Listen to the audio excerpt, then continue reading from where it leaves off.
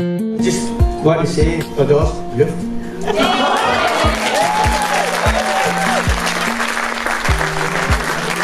I've only met David about 4 or 5 years, not really 5 years, 4 years, and he's been brilliant. He's doing my daughter well, and I can't argue with it, darling.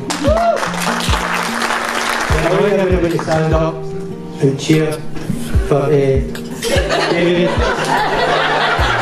and Leeanne.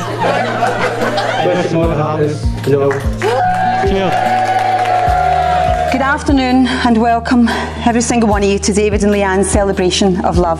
David and Leeanne have chosen to celebrate their love here at Mar Hall, and I'm sure you'll agree it's a very fitting and stunning venue for their special day. David and Leeanne, remember this moment in time. For after today, you shall announce to the world, this is my husband and this is my wife. Leeanne, I promise to always do the dishes after you cook amazing meals. I promise not to be forgetful and dopey and remember both our anniversaries. I promise to love and care for you until I take my last breath. I promise to always keep you safe and secure. David, I promise to keep you laughing always with my silly dance moves and Scottish banter. I promise to always love you, even during football season. I promise to never take your kind heart for granted. And I promise to give you 110% on the days that you can only give 90. All that remains is to ask you all to please be upstanding as I give to you, David and Leeanne, Mr. and Mrs. Sturton. Thank you on behalf of me and my wife.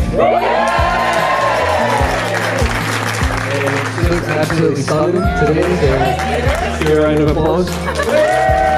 Secondly, to all of you who are here today, to have your long friendship, we value that so much, so thank you. Finally, to my wife, I just want to say a massive thank you for always being there for me, and for making me happy and marrying me. I love you so much.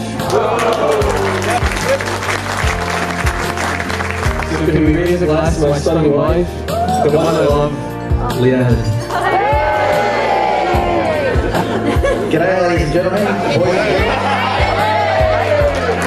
For those of you who don't know us, I'm Lockie and this is Jamie.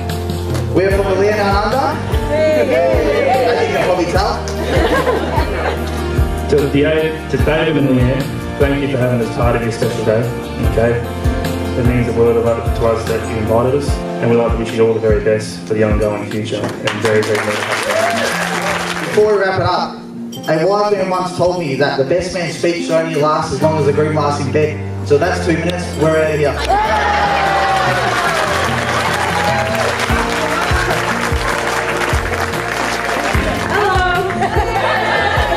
I'm Kim, I'm one of Leeanne's bridesmaids, one of our lovely bridesmaids.